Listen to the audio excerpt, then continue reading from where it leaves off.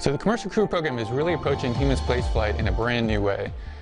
For years and decades, we've been approaching it as a government managed, government-owned processes to set up systems to meet the government's needs. Now we're working with industry to help industry to be able to develop their own systems to meet our needs and the needs of other users of those systems. So this means that we'll be able to get our people to space, but also other people will be able to get to space on those same systems.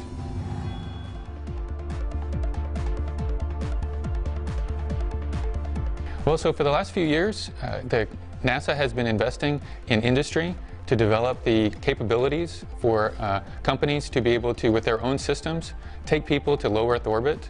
And now we're beginning a phase where we're looking to reap the benefits from that investment and be able to take our astronauts to the International Space Station.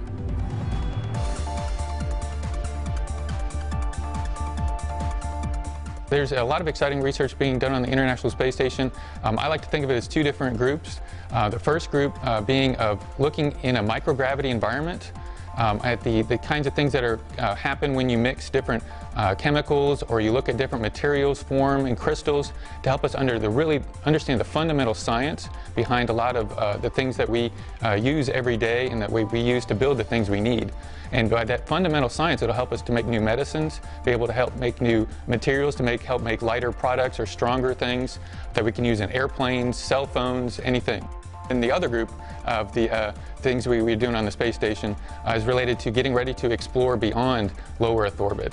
It's studying the effects of microgravity on our astronauts, and also trying out new technologies that we can use for years in space before we venture all the way to Mars or something like that.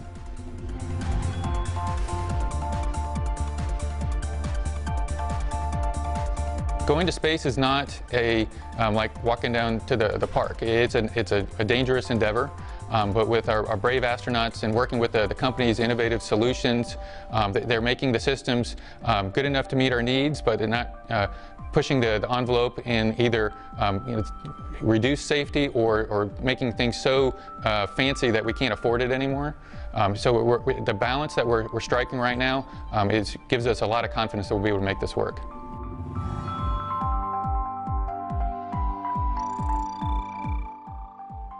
So I'm very confident that we're going to be able to not only produce these systems to meet our needs, but they'll be safe. We've worked to come up with our safety requirements to help set what it is we need in terms of safety, and we're allowing industry to address those needs in whatever ways that they can come up with. So we're unleashing the American ingenuity to come up with the right ways to meet those safety requirements.